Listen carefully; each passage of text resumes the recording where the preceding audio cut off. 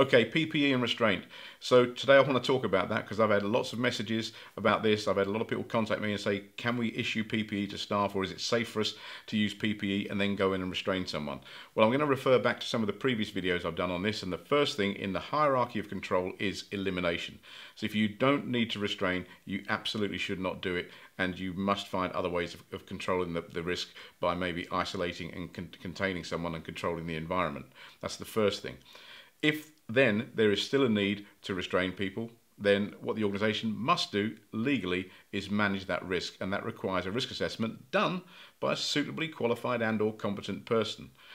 What they have to do is they have to balance the need for staff to physically engage with someone in this current climate for either staff safety or the safety of their patients or service users or whoever that may be, balanced against the risk of staff coming to harm and being infected by doing so. So that's a balancing act that organisations must do, and that must be documented in the risk assessment. But let's say we give staff PPE. Well, the minute we do that, we introduce additional hazards into the situation. For example, let's talk about face masks. Well, if we issue face masks to staff, are they likely to steam up, impairing staff's vision? There's a hazard in itself, okay? What if the face mask or the FRSM gets ripped off staff? There's another risk, because you now have a member of staff in a situation without any protection. What about aprons being torn? If an apron gets torn, then you've got a slip-trip hazard if it goes around someone's legs, and maybe even a ligature hazard, and I don't know. It depends on the nature of the environment, I presume. Also, what about staff's capability when they wear PPE?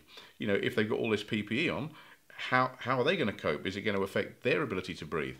Are they going to be able to restrain for a prolonged period of time? You know, so the fitness and age and the demographics of staff all have to be looked at here.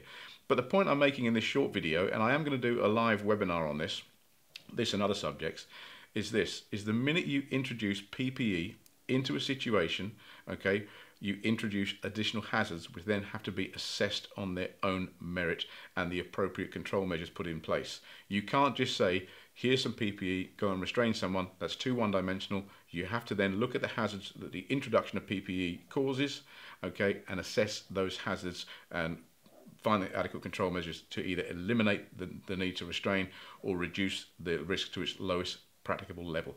That is a legal requirement. I hope that helps.